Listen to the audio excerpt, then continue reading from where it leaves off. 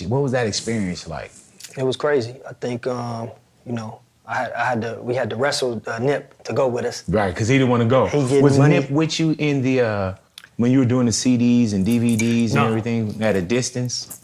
And Nip was doing his thing. You know, right. he was hustling. He was getting money a lot of different ways. Mm-hmm. He put me up on that CD thing a long time ago when he was in high school. Mm. He actually built the computer, young, with the burner in it, and was showing me. I was like, man, he's bringing backpacks full of equipment.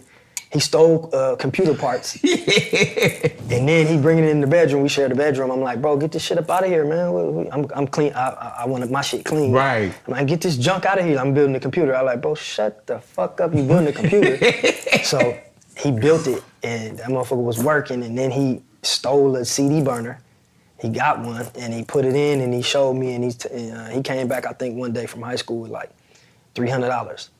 And so this is the time I'm flipping burgers still. I'm making like 60, 70 a day. Mm-hmm. He's like, yeah, I made 300 today, man. And I'm off of CDs. Yeah. You know, all the news, he was telling me, I go to Napster, I get it before it comes out. I got a list.